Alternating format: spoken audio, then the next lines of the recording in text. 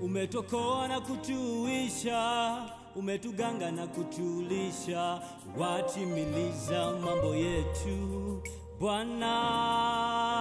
Watusamehe, watuokoa tu na adui zetu. Fadhili zako Bwana ni za milele, matendo yako kwetu ni makuu. Fadhili zako Bwana ni za milele, matendo yako kwetu ni makuu. Ni neema yako tu, ni kusudi lako, hivi nilivyo ni sababu yako. Ni neema yako tu, ni kusudi lako, hivi nilivyo ni sababu yako. Tukiangalia tulipotoka ni mbali, umetuzingira pande zote.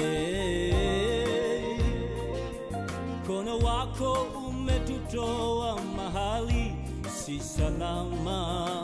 Wewe ndiwe Mungu wa maisha yangu. Ni neema yako tu, ni kusudi lako, hivi nilivyo ni sababu yako.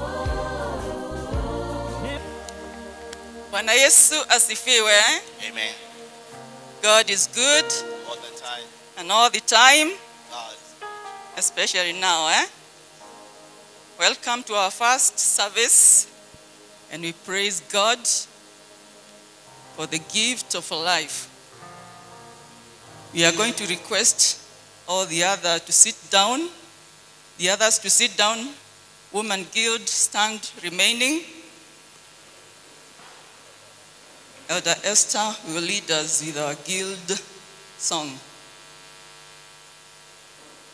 Wegai morio naro hamutheru moigwi thania tuhe oigu ano murumukona twendane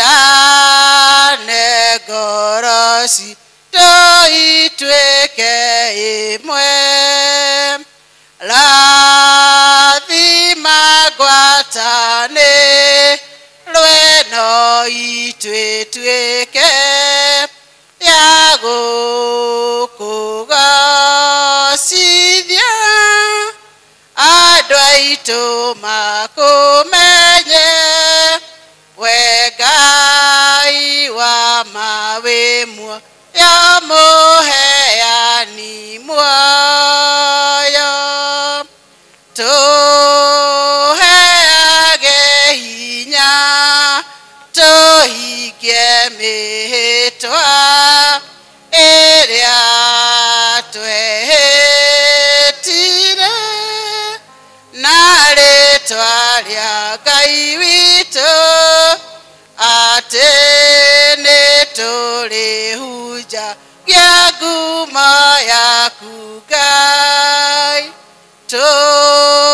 tũtongorie wĩothe ringo itũ twarĩkia wĩra tũke mũciĩ ũcio wa igũrũ tũhurũke harĩwe nginya tene. You can stand now for the call to worship. You are my witnesses, declares the Lord, and my servant whom I have chosen, so that you may know and believe me and understand that I am He. Praise and worship. We're going to have a session of praise. Huku na huku kama mawimbi, upendo wa Yesu wanizunguka. Huku na huku kama mawimbi, upendo wa Yesu wanizunguka.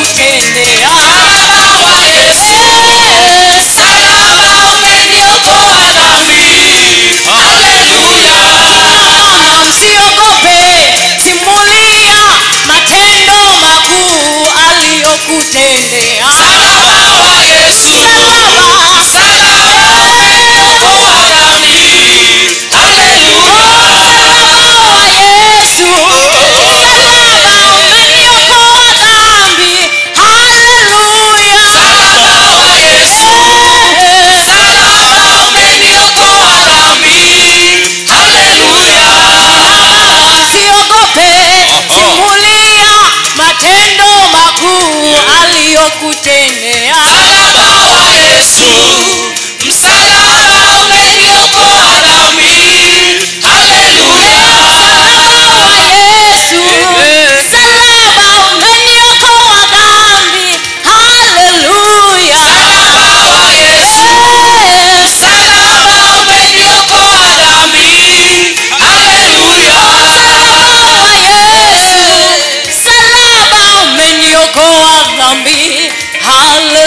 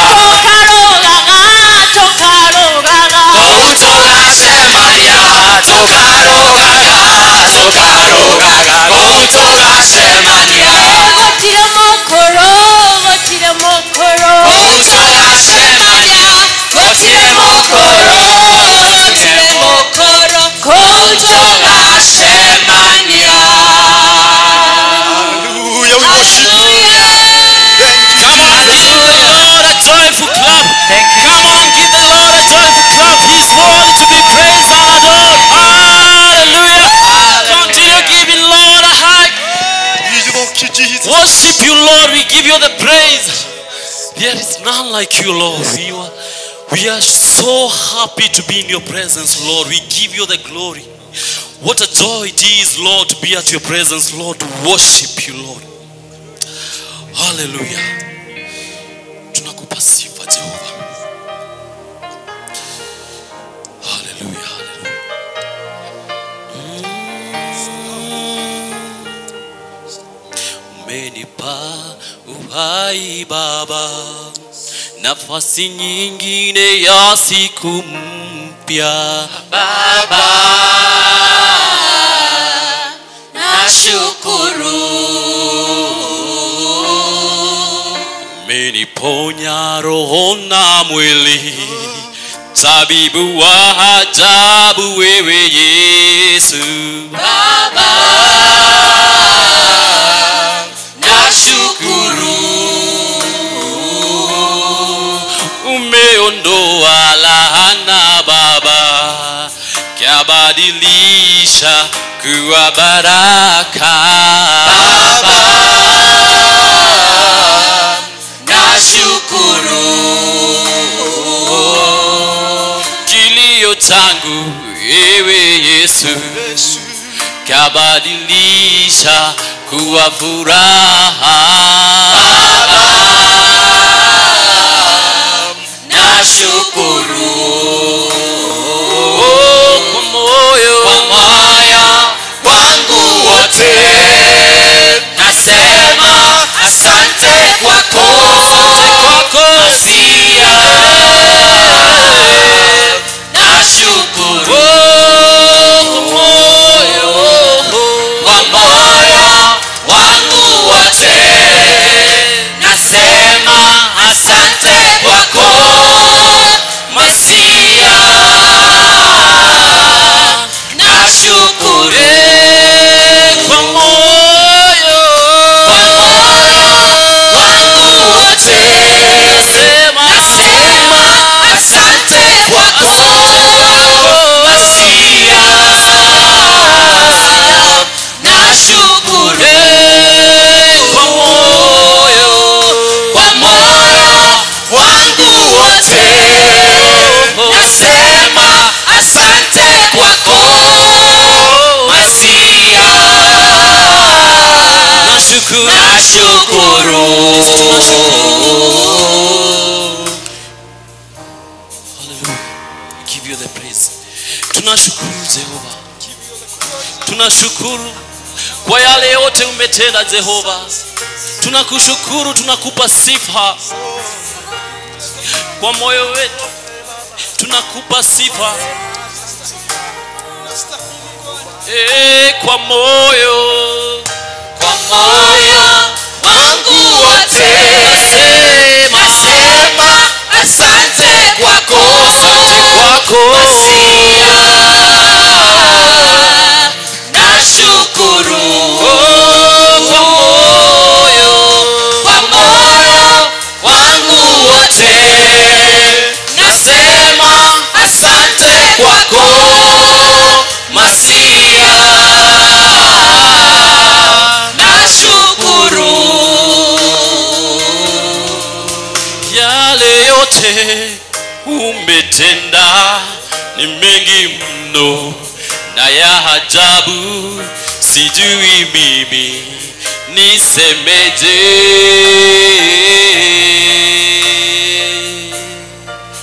Yale yawe umenitendea ni mengi mno na ya ajabu, sijui mimi nisemeje.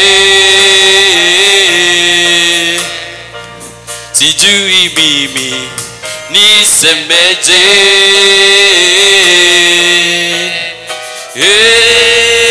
Kwa moyo wangu wote nasema asante kwako Masia.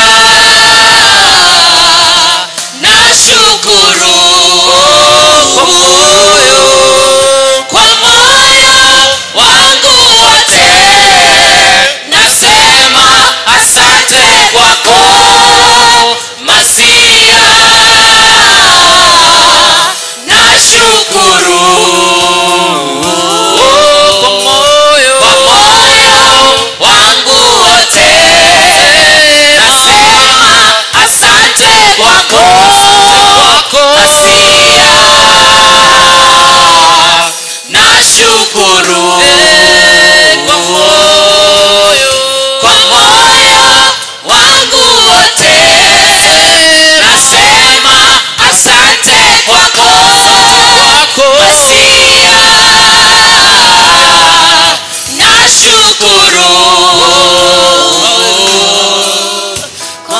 Masia, nashukuru. Masia, nashukuru. A better clap for praise and worship. Now we are going to have guild. We are going to be led by our chair.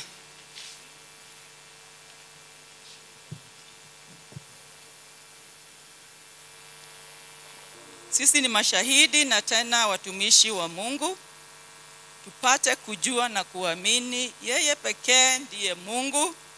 Kabla yake hakuna mwingine na hakutakuwepo mwingine. A better clap for guild. Thank you. Let's have announcements by Elder Nancy. Tunafanya kazi nao na kila mmoja wao atajitaja pale yako. Tukianzia na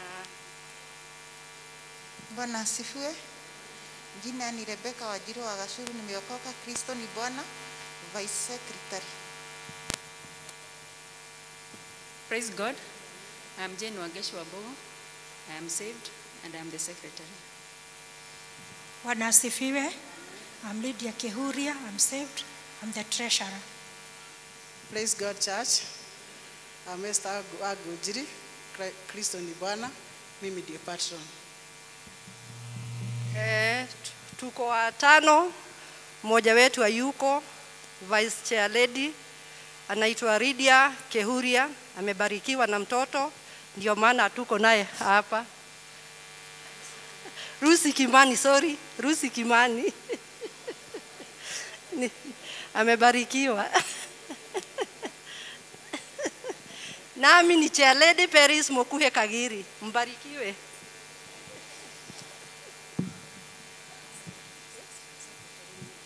Lydia's blessings are on the way, eh? A brief report on the role of Women's Guild, the World Day of Prayer, and the Fellowship of the Least Coin. And I'll ask Waitito, as I read, to project some of the activities that we were having over the week. I will start with the role of Guild in the church. The Women's Guild is a fellowship of women and girls in the Presbyterian Church of East Africa, whose main aim is to bring together women and girls in dedication of their lives to the Lord Jesus Christ for his kingdom through worship, fellowship, and service. It is founded on the Bible teaching in Romans chapter 12, that is from verse 11 to 13.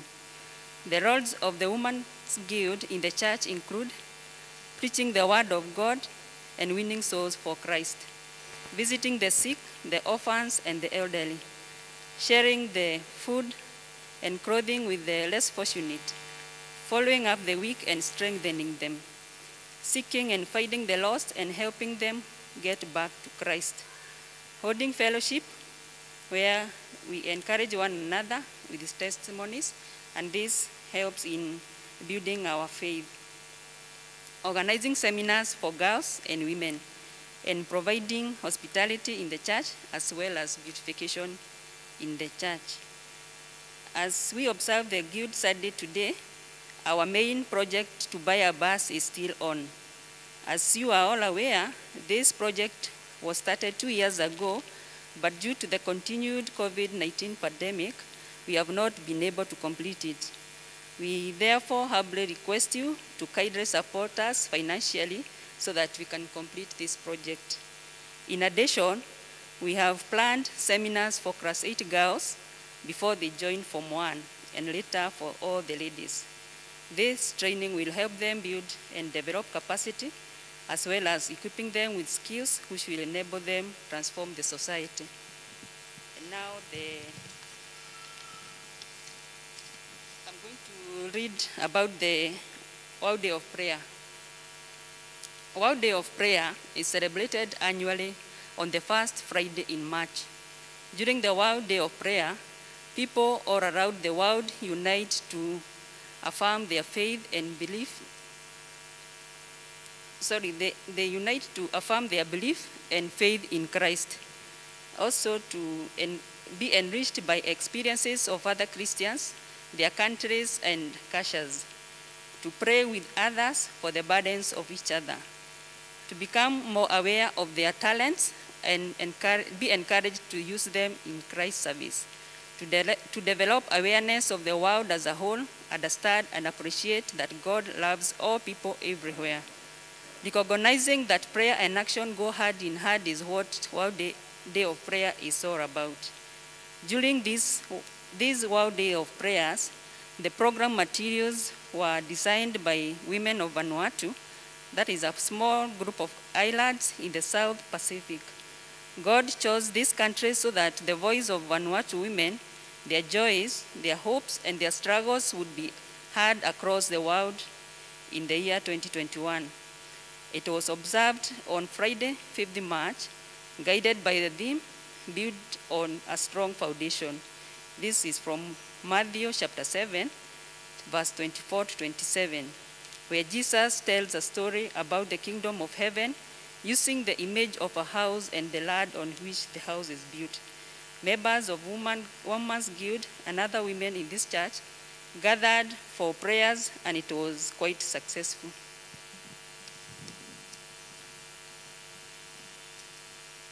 Lastly, the Fellowship of the Least Coin. The Fellowship of the Least Coin is a global ecumenical prayer movement that was begun in 1956 by Shanti Solomon of India. She believed that women anywhere could have a sense of being,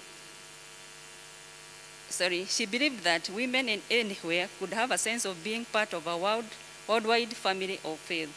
Her vision, now a reality, is that this connectedness would arise from women praying for peace and reconciliation and setting aside the least coin of their country as a symbol of that prayer.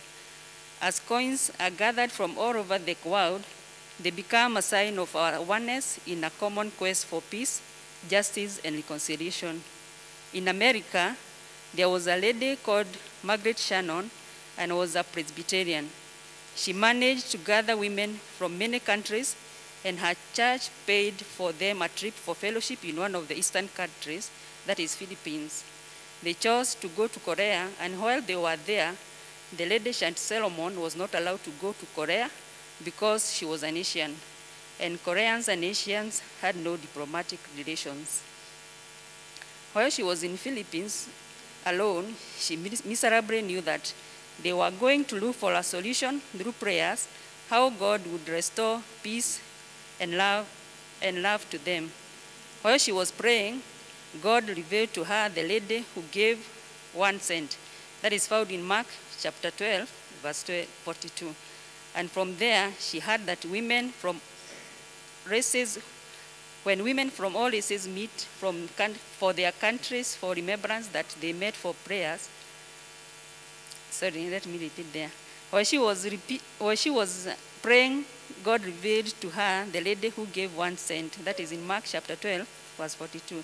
And from there, she heard that when women of all races meet for prayers of peace in their countries, they can contribute the least coin for their countries for remembrance that they met for prayers. From there, the Fellowship of the Least Coin started. The history of the least coin was given by the late Priscilla Mereka in Philippines in 1957 to the ladies of Women's Guild when she was a guild organizer. Today, each lady of the Women's Guild sets aside the least coin and prays that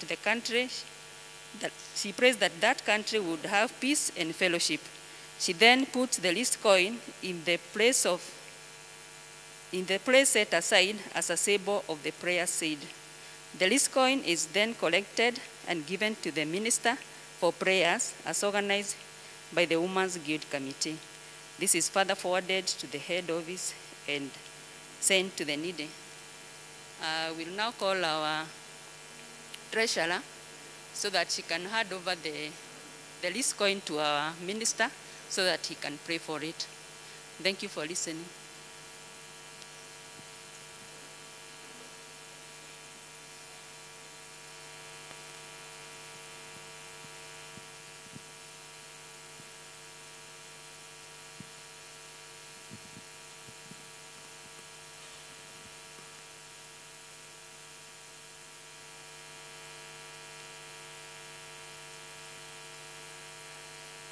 This is the contribution of all the women in the Women's Guild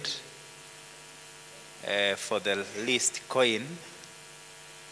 And it should be known that the least coin is the remainder or the change that they get when they go out for shopping and doing some other things. The money that is left, each and every time they put it together, and by the end of the year, from June last year to June this year, that money is brought together that it may be directed to the needy. We have heard that this money goes to the head office, department of the Women's Guild.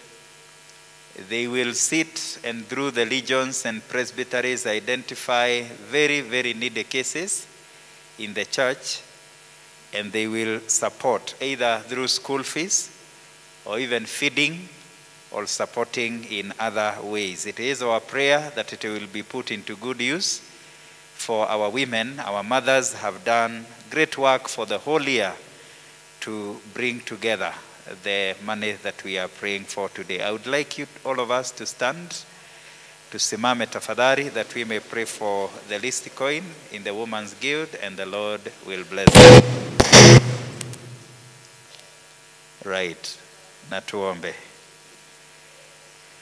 Twakushukuru Mwenyezi Mungu Baba wetu kwa wema na fadhili zako. Wewe ndiye unaelekeza watu wako katika njia ya huduma kulingana na mapenzi yako, ewe Bwana. Twakushukuru kwa kuwa umepeana wazo kwa kanisa lako, hasa kwenye kikundi cha wamama, the Women's Guild, wakaweze kubakisha wakati wanaenda kununua vitu za mahitaji yao. Wakumbuke ya kwamba kuna wengine ambao hawana, na ili wanapofanya vile, kile wanabakisha wanakileta pamoja, na ili kikaelekezwe kwa watu aina ile. Baba wa mbinguni, twatakaza vifaa hizi na vipawa hizi. Baba wa mbinguni, na tuomba ukaweze kusipokea kama sadaka takatifu machoni pako, na ili mfalme mwema ikaelekezwe kwa huduma yako, huduma ya upendo kwa watu wako kupitia kikundi hiki cha Women's Guild. Twapokea Bwana, na tunaomba tunapoituma hand office ikaweze kuelekezwa ipasavyo, ikaweze kuwafikia wafaao, ikaweze Baba wa mbinguni kuonyesha upendo wako kwa watu wengi ambao wanahitaji. Mfalme mwema, wewe unaelekeza nyayo za watu wako, twaomba ukawatie wamama wa kanisa hili la PCEA Ciiko nguvu, na ili wasije wakashoka katika huduma kama hii, na wawe kila wakati wanakumbuka wakati wamepata, wakati wako nazo za kushibisha nafsi zao na maisha yao na familia zao. Wakumbuke kuna wengine hawana, na diposa tuwaachilia mikononi mwako kuanzia sasa na kuendelea, na ili Baba wa mbinguni waendelee kufanya hivyo, na ukazidi kuwabariki na shao cha kutosha, na vile vile za kuwasaidia wengine, na hata kuweka kwa ajili ya the least coin. Na ili tutakapokusanyika hapa mwaka ujao wakati kama huu, tutalisifu na kulitukuza jina lako, tukipokea vipawa hizi na tukizisalimisha kwako, ewe Bwana. Tuomba ukaweze kuwabariki, ukazidi kuwatia nguvu ya huduma yako, na ukazidi Baba wa mbinguni kuhudumia hata mahitaji ya maisha yao, ukiendelea kubariki kanisa hili na watu wako wote katika kanisa lako takatifu. Tuombea sadaka hii na kuitakaza katika jina lake Baba na la Mwana na la Roho Mtakatifu. Amen. Amen. Tuketi tafadhali. Ninaarifiwa pia ya kwamba Women's Guild wametengeneza vitambaa za kutumia kwa ajili ya meza ya Bwana na vile vile kwa ibada ya kawaida. Nitamuomba Charity alete hizo vitambaa wakiwa na patron, na ili tuzipokee na mwenyekiti wa kanisa. Tukizipokea tutaweza kuziombea, Twazipokea kwa niaba yenu nyote ambao mmeketi hapa siku ya leo, and we know the Lord will continue to bless you. Our church has several colors. The main colors that we use for the services are the white and the red, and we also have some other colors that we use for the Holy Communion: purple, white, and again red, and we also use purple and blue for some other services. And therefore we receive vitambaa hizi kwa niaba ya kanisa. Naomba chairman aje hapa na ili azipokee, zipokee zote. Bwana awabariki. Naomba mzishikilie mkiwa na patron. Kanisa tusimame na ili tuombee vitambaa hizi, tuzitenge kwa matumizi mengine yote kwa utukufu wa Bwana. Let us pray. Tunakushukuru Mwenyezi Mungu kwa vile umezidi kubariki kanisa lako na vifaa tofauti na mawazo tofauti, na ili huduma ya kanisa hili ikazidi kuashiria uwepo wako kwa wengine wote ambao wanakuja katika ibada hii. Kikundi hiki cha Women's Guild kimefikiria vyema, na ili wakazidi kutengeneza madhabahu yako, hasa meza tunayotumia kwa sadaka takatifu ya ukumbusho wake Kristo Yesu, meza takatifu. Baba wa mbinguni, tuomba vitambaa hizi zinapotumika katika ibada sikaweze kutengwa na vitambaa zingine zozote zatumika manyumbani na kwingineko, na ili hizi zikatumike kwa kanisa lako. Tunapopokea Bwana, uwepo wako watufikia kila mmoja. Tunapoendelea katika ibada ya kawaida Bwana, huduma yako inawafikia watu wako. Kwa wale wote ambao watatumia vitambaa hizi hapa mbele na zikitazamwa na watu wanaona utukufu wako, twazitenganisha Bwana na aina zingine zozote, na ili ziwe za kuonyesha na kuashiria utukufu wako wewe Bwana. Na twafanya hivi katika jina lake Baba na la Mwana na la Roho Mtakatifu. Amen. Amen. Patia patron, wao ndio watakuwa wakisitandaza, na Bwana azidi kutubariki. Amen.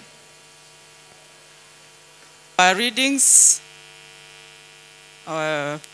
the two readers wataenda pamoja, yani one after the other. Catherine Kithinji and Gladys Mureithi watatuambia pale tutasoma.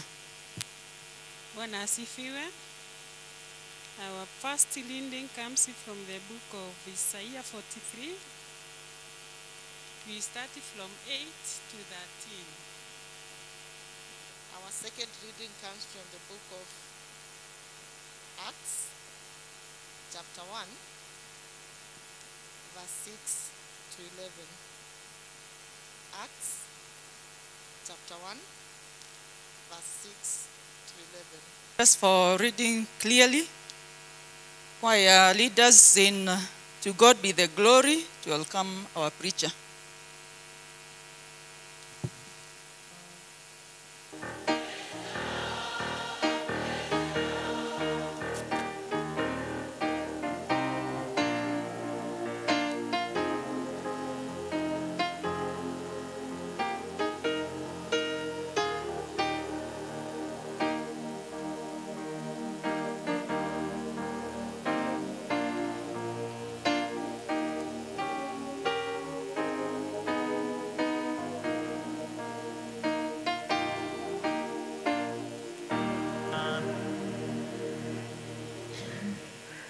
Thank you. Let us pray.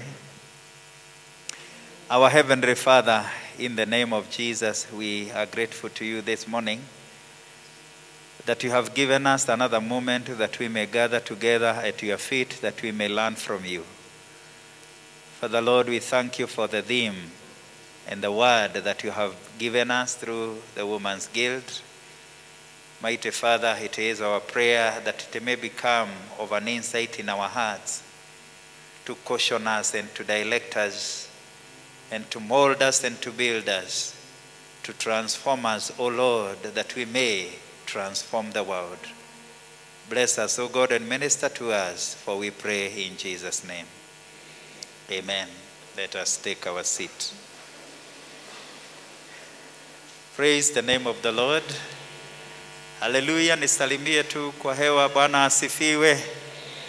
It is a great day the Lord has given that we may celebrate him and serve him together with our ladies in the Women's Guild and the ladies in the church. I like it that when they get into the fellowship, they do not consider the fellowship for the Women's Guild. It is the fellowship for all the ladies in the church, and therefore if you are there, you are a woman. Kaidre, even in the fellowships of the Women's Guild, the one that comes on the last Sunday of the month, I believe, and also the others that usually come on Thursdays. Kaidre, if you may have time, please be joining them. You will be blessed in those fellowship. This is the forum where women can minister to one another, where the needs of ladies can be addressed, where you can lace your concerns. And therefore, even if you have so many concerns towards the Women's Guild, this is where you can lace them for you to be made to understand how they operate, how they move, how they go, and even how they do things. And we believe the Lord will continue to bless us. This morning I'm saved. Christ is the Lord of my life. I'm happy to be here. I'm happy to celebrate the Lord this morning. He has done so much for me that I cannot tell all. I thank God for who he is.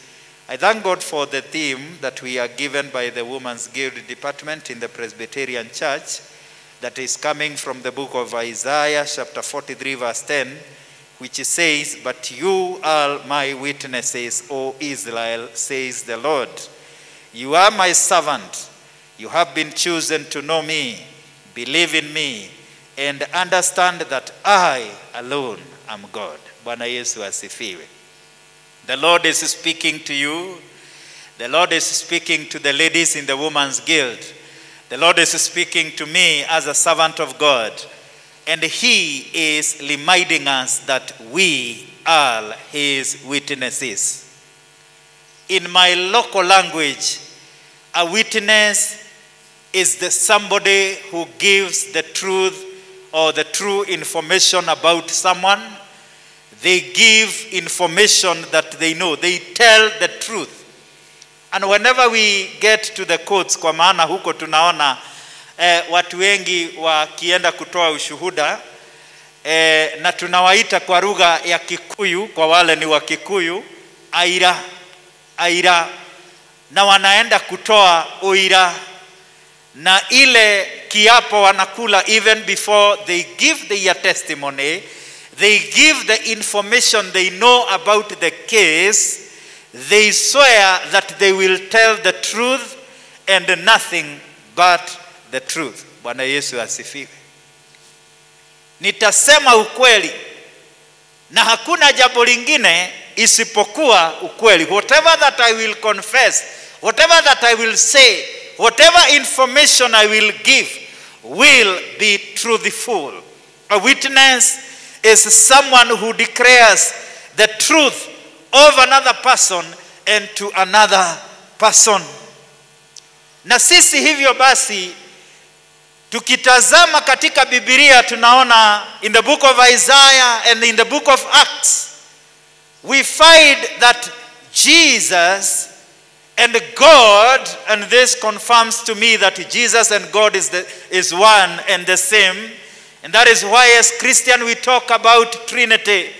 Because in the Old Testament it is believed we see God only in God the Father, the Lord God, the Yahweh, Jehovah. But when Christ came, he revealed to us the nature of God. He is in the form of a Father who created the heavens and the earth. He is in the form of a Son who was sent from the Father to come and save the mankind. He is in the form of the Holy Spirit, the Spirit the Lord promised to us as believers. And yes, the Spirit of God came and he is God. And in the Old Testament where we had only one version of God, who is God the Father, we see him declaring through prophet Isaiah that you people of Israel, you are my witnesses here on earth. Bwana asifiwe. In the New Testament we see Jesus himself telling the disciples, the Christians, the believers, that yes, I have chosen you, I have called you, I have made you my own, I have given you all that I had from the Father, I have made you to understand the nature of God, that you may become my witnesses. Today, as a church of God, we are Christ's witnesses. And I don't know whether you count yourself as part of the church. And I believe coming here today morning for the service, you are making yourself part of the church and you are confirming that you are the church of God. And therefore, Christ is speaking to you. Being a woman in the woman's guild, Christ is speaking to you. The young person in the youth fellowship, Christ is speaking to you. The man in the PCMF, Christ is speaking to all of us that are in this sanctuary today, that we are his witnesses. Let us not forget. Bwana asifiwe. Lest you forget that you are witnesses of God. You are God's witnesses. The book of Isaiah, it is portraying the distinct God, God who is different from what? From all other things that people consider to be deity, to be God, the small g. The idols that people worship, the world people worship. And God is calling upon the nations to present their gods, that they may be able to see that for sure he is different. Bwana Yesu asifiwe. He is trying to urge the people of Israel. Anawaambia wana wa Israeli, tazameni miungu hiyo mingine haiwezi kutabiri yanayojili ama yatakayokuwa, lakini mimi ni Mungu anaye reveal mambo yatakayokuwa katika siku za uzoni, and I make them happen the way I have revealed. I am unique, I am different, I'm not like any other. And that is why he is telling the people of Israel, go to these people in the world, and endeni kwa hao watu wengine wote, and become my witnesses. I have chosen you that you may know me. I have chosen you that you may believe in me. I have chosen you that you may understand that I, alone I am God, and tell others that I alone, I am God. Bwana asifiwe. A distinct God who is different from all other gods, the idols. And he is also considering that, or rather we are seeing that even the people of Israel are distinct people. They are different in nature from other people because they have been transformed. Bwana asifiwe. They believe in the true God. And that is why they bear the title witnesses. Bwana asifiwe. Na Biblia inatukumbusha ya kwamba hatukuitwa na ili tugojee kuingia binguni. Tell your neighbor, usigojee tu kuingia binguni. Kuna kazi hapa. Mwambie kuna kazi. There is a role, there is some work for you. The church is not the waiting room to heaven. Ya kwamba uliumbwa na uliokolewa na Bwana akakuchagua ukaweze kuwa mwana wake. Lakini kuna ya ziada, sio tu kuwa mlithi wa ufalme wa binguni. You have a role, you have a responsibility that you may declare to the world that there is only one God who is different from all other idols, that people may come to believe him. Bwana Yesu asifiwe. And when I was thinking about this word, I was asking myself, how many people have we witnessed to? How many people have you told about God? How many people when they look at you, because we witness through speaking and telling about God, and also at the same time in our way of life, we witness people when they look at us, they see God in us. Because there is nowhere they shall visit, there is nowhere they shall go and meet God, the physical God. Hakuna. Bwana Yesu asifiwe. Ama wewe ushakutana na Mungu barabarani, ama hapa kanisani ukamkuta akiwa amekalia pale, ama ako pale kwenye screen, na ukasema this is God, and you bow before him. God is a spirit, and the world will believe in him and know about him through us. When they see us, they see God. And I like it because the Bible says that you are chosen that you may know God. Bwana asifiwe. We may know him. I don't know whether you know God. You cannot qualify to become a witness if you do not know God that you are witnessing for. Bwana asifiwe. Ndũngĩgĩa na ũndũ wa kũruta wĩra wa mũndũ ũtoĩ. There is no way that you can testify about someone that you do not know. You must seek to know God. Knowledge about God. God that you believe, because the Bible says you are chosen that you may know God and believe in him. You cannot be a witness if you are not a believer. And I don't know how many of us here have not given their lives to Jesus, and they are still coming to church and considering that they will be getting to heaven.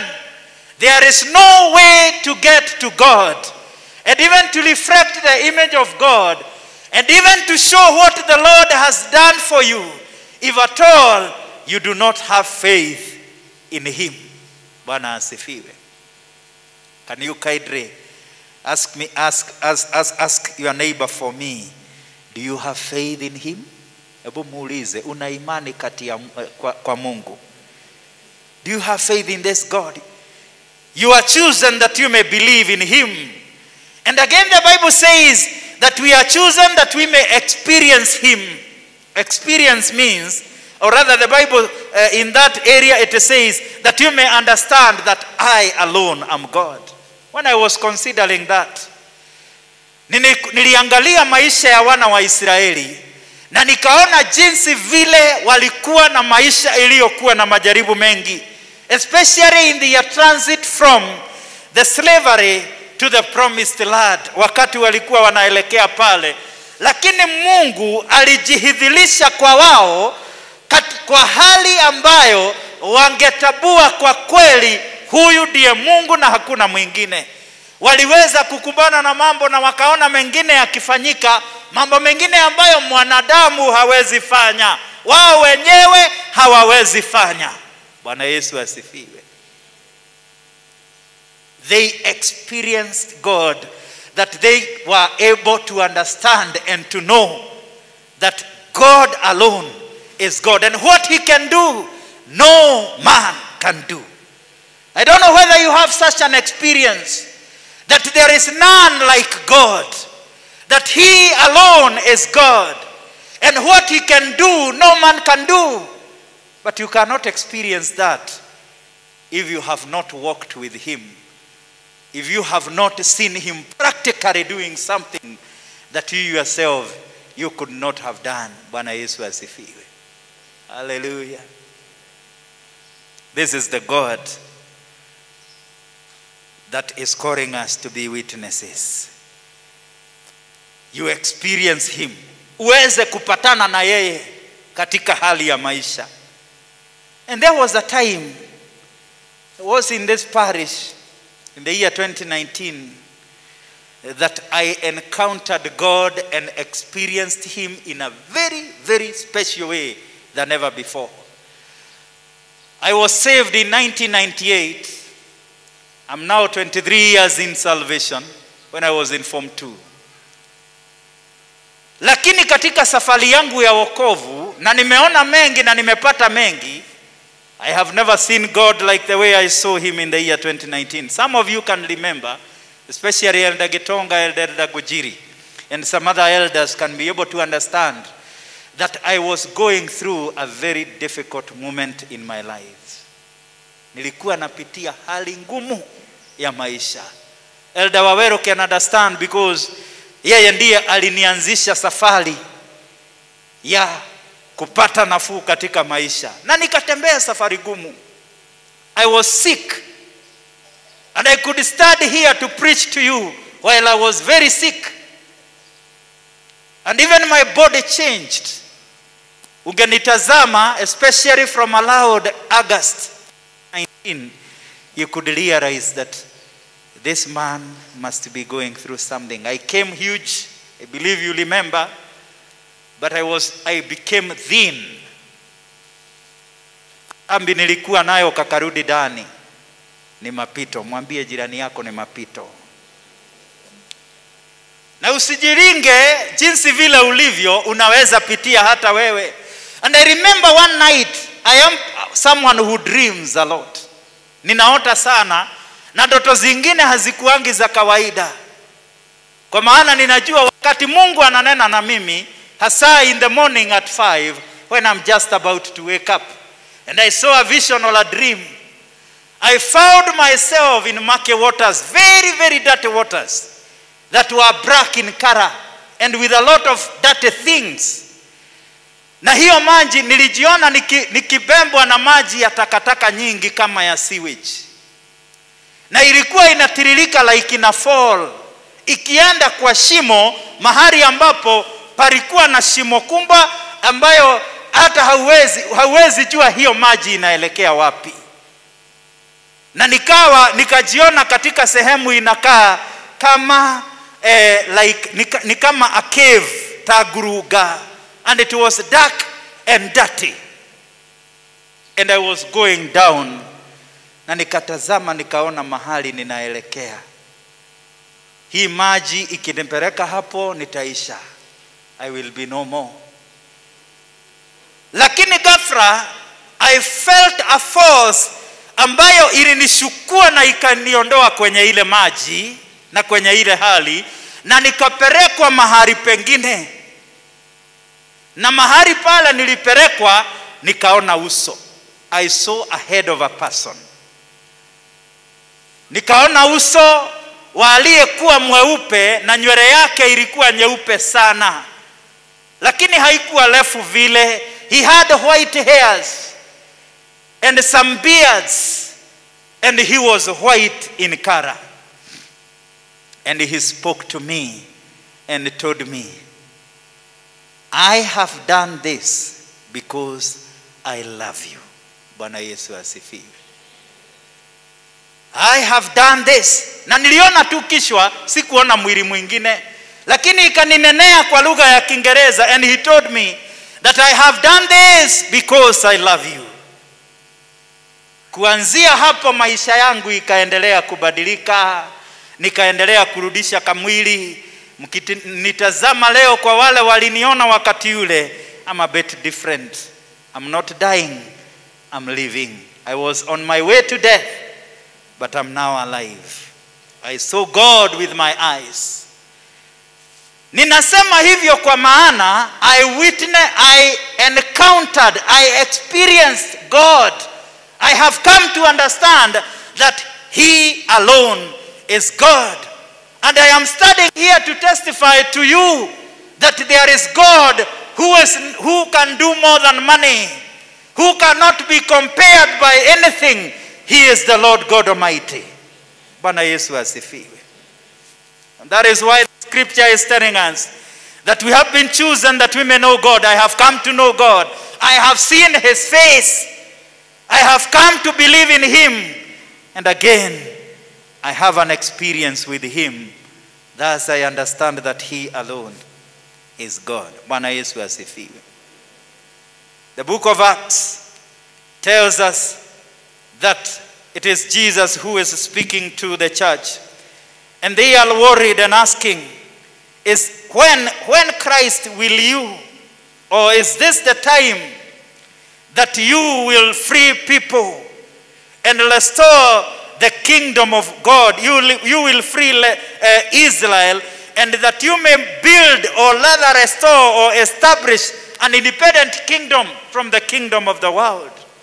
And Christ said, because you know, Israelites or Jews were expecting Messiah who shall come, dethrone the ruling government and establish another new government and set people free that they may be able to live a good life here on earth. But Christ said that the time is not known because it is only God who has the authority, and they should not be bothered to know the time, but all their lives is that they will receive power when the Holy Spirit shall come upon them, and they will become the witnesses of God, telling the people about Jesus everywhere, in Jerusalem, throughout Judea, in Samaria, and to the end of the earth. Bwana asifiwe. Jesus is speaking, and this again confirms that Jesus and God are one.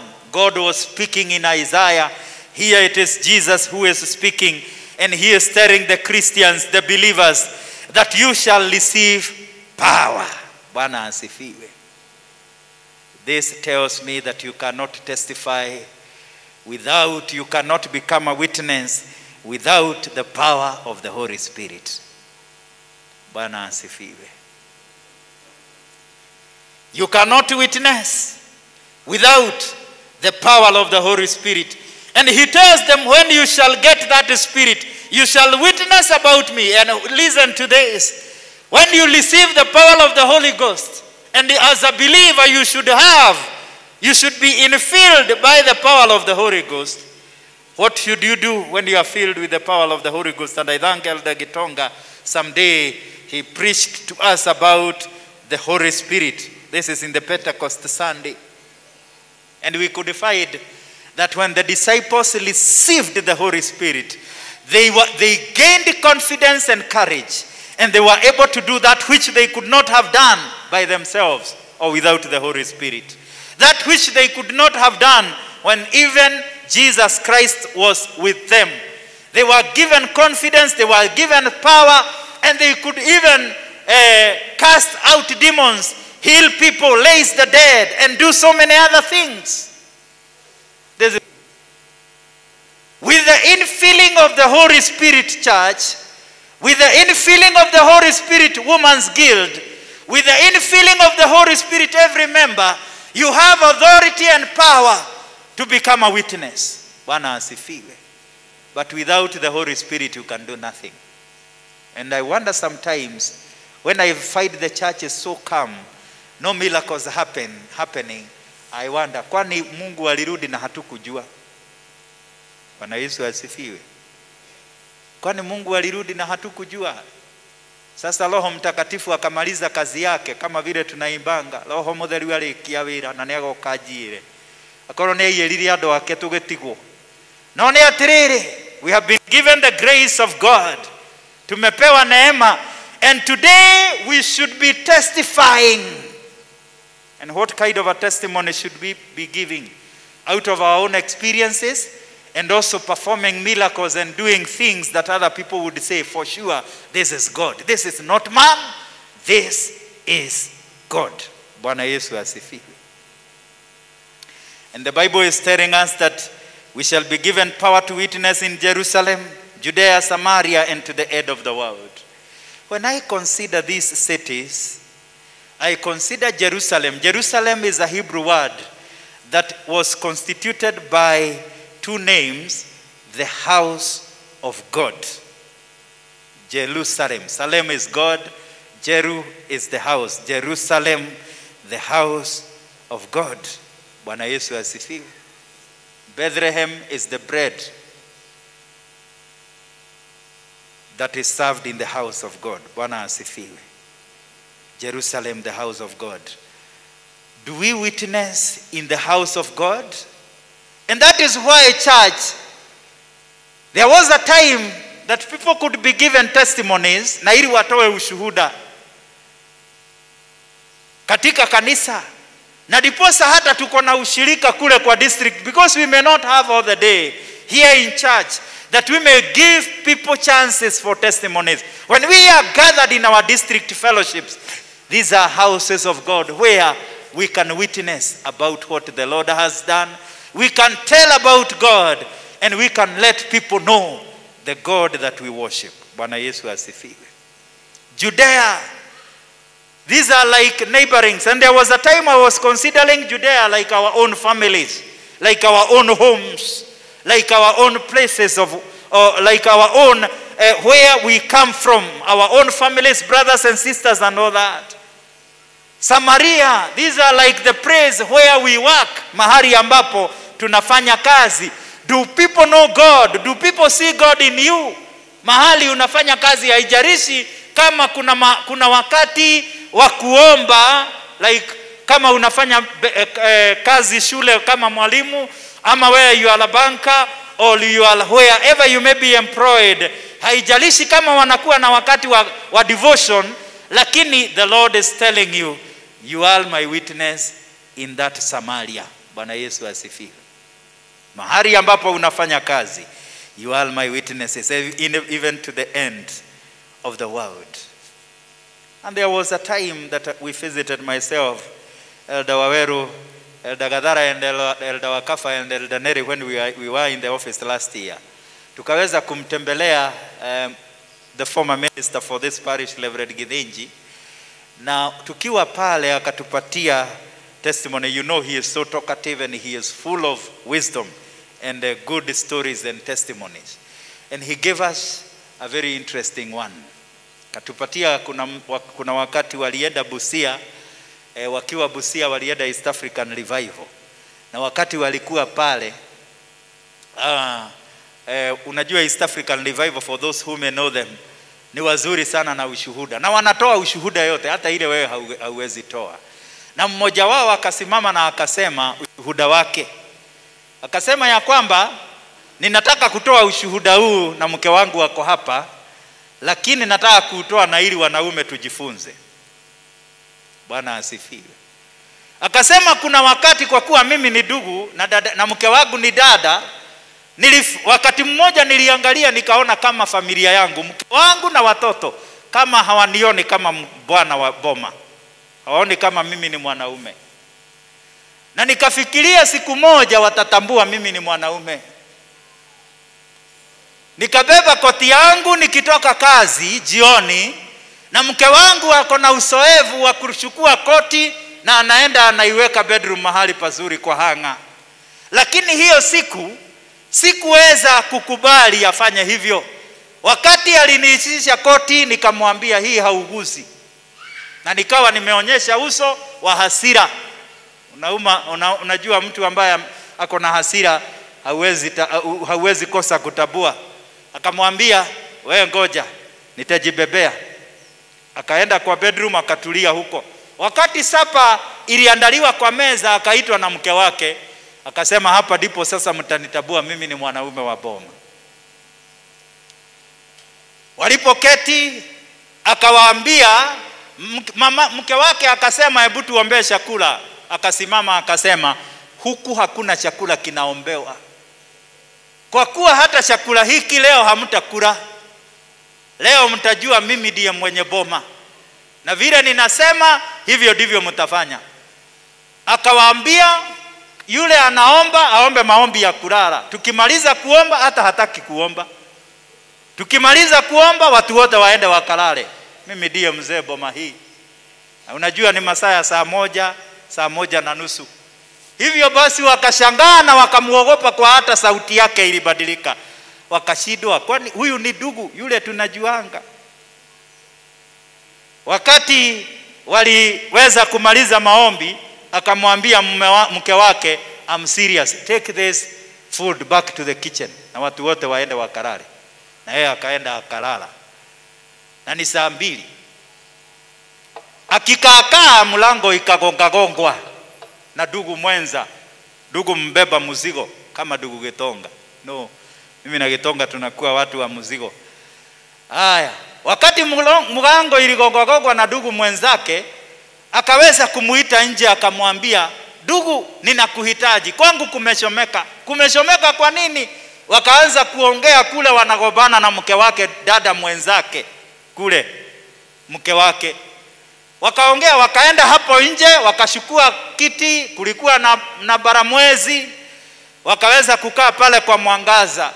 Walipomaliza, huyu ndugu akasema, kwa kuwa mimi niko na hasira na sitaki mambo mengi, hebu nituongee na huyu ndugu. Wakaongea, akamtia nguvu na akamwambia, wewe nenda. Mtu anajifanya mpole, wewe si ni ndugu, nenda ujifanye mpole, msikizane na mke wako, sihitaji kuja. Wakaongea kama muda wa saa moja, kisha mzee akarudi kwa nyumba akalala. Yule mzee akaenda kwao. Asubuhi yake sasa watu wote walikuwa wanakaa hivyo waone mzee kama amebadilika. Sasa wakaona amebadilika, akawaita wote akawaambia, sasa nataka tuombe chai. Wakakunywa chai. Wale walikuwa wanataka kukula, akaona wao hawataki kukula, lakini yeye anakula. Wakati anakalishwa na mke wake akule, sasa akaona mimi niko na ujinga. Kule kulikuwa na ile fujo na shida halisi kwa ndugu yangu, lakini hapa ni mimi nimeleta shida. Akamwambia mke wake, dada, nisamehe, nilikosea. Na pole kwa kuwa tulilala njaa. Mke wake naye akamwambia, nawe bwana, nisamehe kwa kuwa wewe ndiye ulilala njaa peke yako. Kwa maana wakati ndugu alikuja, mimi niliona Mungu ametumana. Wakati mlikuwa kule nje mkiongea, nilienda kisha nikateka chakula nikawapatia watoto, na mimi nikakulia hapo kisha nikitazama kama unaingia. Sasa sisi tulilala vizuri, wewe ulilala njaa. Bwana Yesu asifiwe. Sasa hapo nilipoangalia, nilikuwa nikifikiria, nikaona huyo mwanaume alikuwa anatoa ushuhuda kwa kuwa he was not a good witness in the family, in the house. Let me ask you, are you a good witness? Bwana asifiwe. Hata huko kwa familia yako, ukiwa mama, are you a good witness? Ukiwa bwana, are you a good witness? Wakati tunajijaza na tunataka watu watutambue, tunaondoka katika uwepo wa Roho Mtakatifu, and we do not become loyal to the Spirit of God. May God help us that we may be witnesses even in our families. Bwana Yesu asifiwe. Na hiyo sio kusema ya kwamba wanaume wakaliwe, sio kusema ya kwamba wanawake wakaliwe, but let us all try to become witnesses for one another. Bwana asifiwe sana. There are some few qualities that I'm going to mention about witnesses, and mark these things, because if you do not have them, then you do not qualify to be a witness of Christ Jesus. Number one, witnesses are chosen. They are chosen. This is what the Bible shows in the book of Isaiah 43:10, that I have chosen you. You must be chosen. And the Lord chooses those that he wants. By the way, you are not a Women's Guild member just like that, by your own effort or deed. Sio kwa vile unafanya kazi ama unatoa, ni Mungu amekuchagua. You are not a believer, you are not saved today. Na kwa wale ambao hawajaokoka wanastahili wajiulize, kwa nini mimi sijachaguliwa? And the voice of God is calling upon them today, that they may be chosen. That is why they may be seated here today. Na ili ya kwamba Bwana awanogonezee. We must be chosen, that we may know God. And to know God, we must seek him and seek his face. Tumtabue Mungu, tumjue, na tutamjua kwa aina gani? Kwa kutafuta uso wake, kusoma Biblia, kuenda ushirika, kumeditate upon him, and even to encounter him through some experiences in our lives. By the way, believers must encounter God. You must have an experience with God. And this is the benefit of becoming a witness. This is the benefit of becoming a believer. You will see God delivering you, like the way I have testified here. You will see God doing things in your life, things that cannot be done by a human person. Bwana Yesu asifiwe. Number two, witnesses must have power of the Holy Spirit. There must be the power of the Holy Spirit. Without the Spirit of God, there is no capacity to witness. By the way, the Holy Spirit is the one who interprets the truth of the scripture or the word of God to us. Ni watu wengi sana wanasoma Biblia, lakini sio wote wanaelewa neno la Bwana. And that is why without the Spirit of God, reading this scripture becomes so boring. Actually, you may become interested in reading the novels and the storybooks other than the Bible. But with the power of the Holy Spirit, you will enjoy, you will understand the word of God. Bwana asifiwe. So for you to become a witness, you must be interested. You must seek the infilling of the Holy Spirit. Number 3 is that witnesses are loyal to Christ. They become so loyal no matter what. Bwana asifiwe. I was reading through when I was researching about witnesses, and I came to learn that the word witnesses comes from the Greek word matules. Matules, M-A-R-T-U-R-E-S. And this is the word from which we get the English word Matthias. Matthias. And all of us can understand who Matthias are.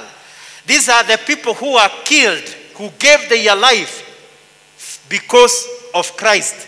They said, we better die like the 3 young Hebrew men, ambao walisema hata kama Mungu wetu hata tuokoa, hatutaweza kuabudu miungu mingine.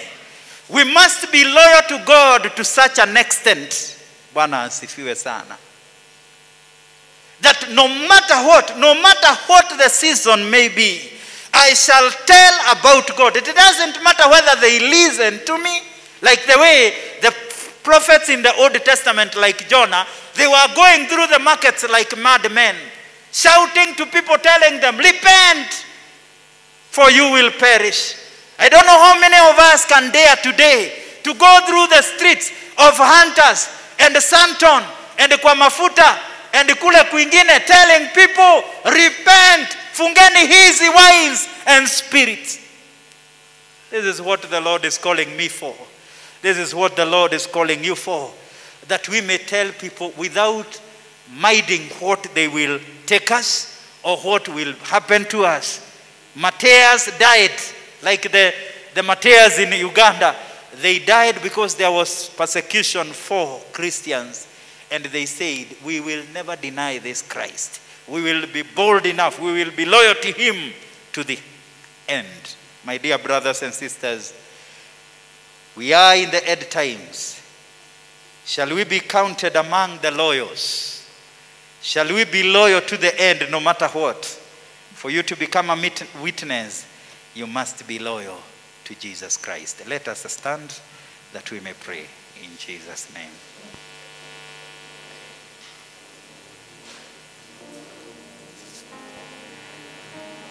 Huwa ninapeana muda kama huu that you may have time for meditation and time to speak to God. The Lord has called you as an individual, not as a church. Mungu hajaita watu wote kijumla, lakini ameita kila moja, and that is why he says he knows us by name, kwa maana alikuita kwa jina, like the way he called David at night. Bwana asifiwe. Samuel, like the way he called Samuel at night. He knows you by name. Have you been faithful in your witnessing? Have you been faithful in your witnessing? Just speak to God and tell him, I have heard your word today. I may not have been that faithful in witnessing about you, Christ Jesus. But Father, I pray that you may fill me with the Holy Spirit now. That I may go out there and let people know that you alone is God. Mighty Father, fill me with the Holy Spirit, that even when I pray for people, they will see God.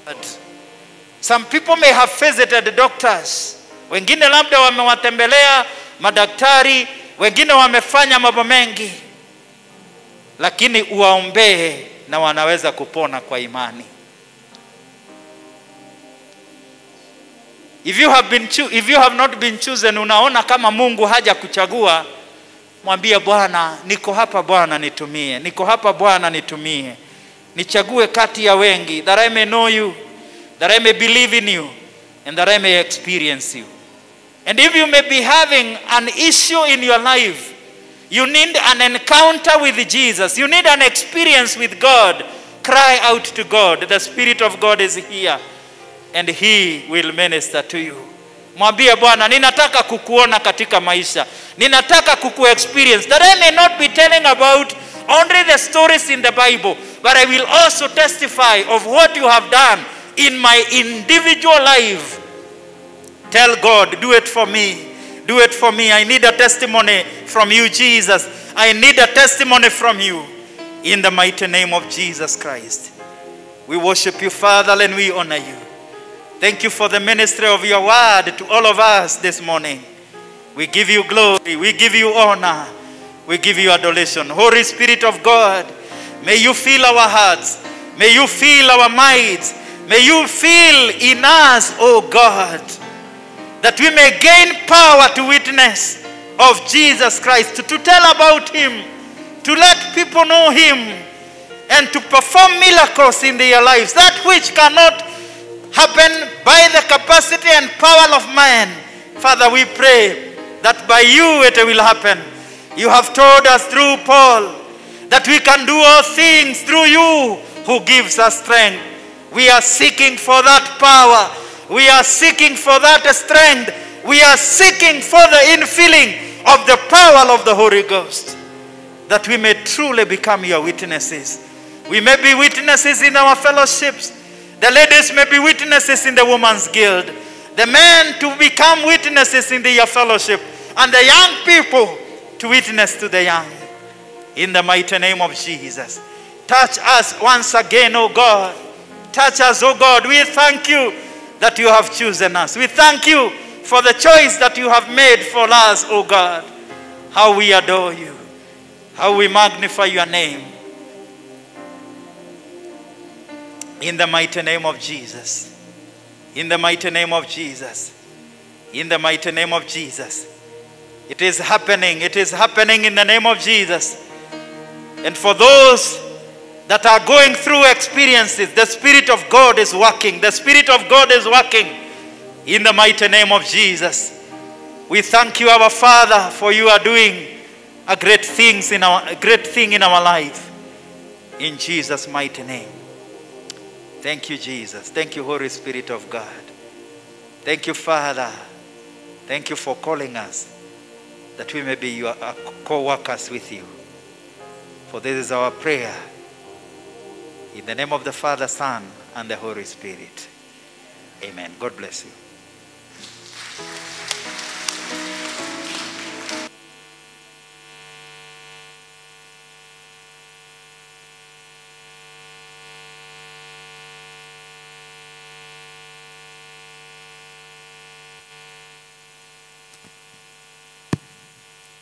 Thanks, our Reverend. May God bless you for the powerful word. I, who have been leading you, I'm Paul Indegwa, and Christ is Lord of my soul.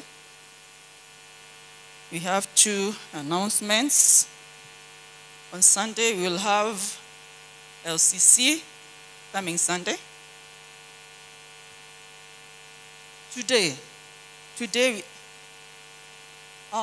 we will have LCC today, at 2 p.m. Today.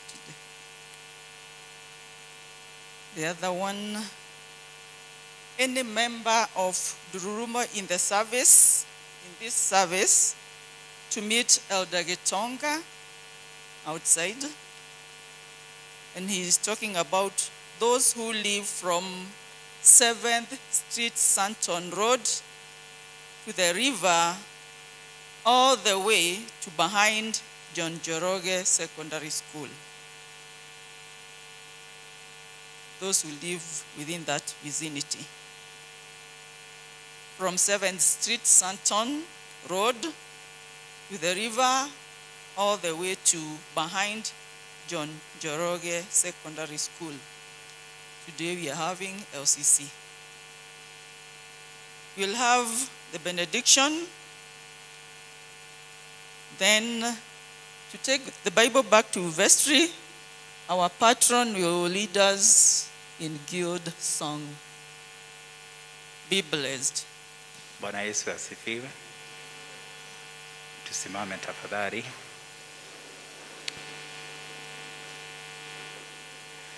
Let us pray. We thank you, our Father and our God, for being together with us throughout the service. For sure, we are grateful for the power of the Holy Spirit that has ministered to us and to our lives. And we are grateful for reminding us that you have called us, that we may witness. As we go out there, Father, we pray that you may give us that power to witness, that you may give us that boldness to tell about Jesus Christ, that you may give us power to do things through the name of Jesus. We thank you that we have mentioned in this service that the wife of the minister is sick, and we pray for your healing. And we thank you because from the time that she was hospitalized, you have done it. You have done it, O Lord, and we exalt you and we honor you. You have told us that in all things, you are the Lord. Thank you, Holy Spirit of God. Thank you for each and every one of us.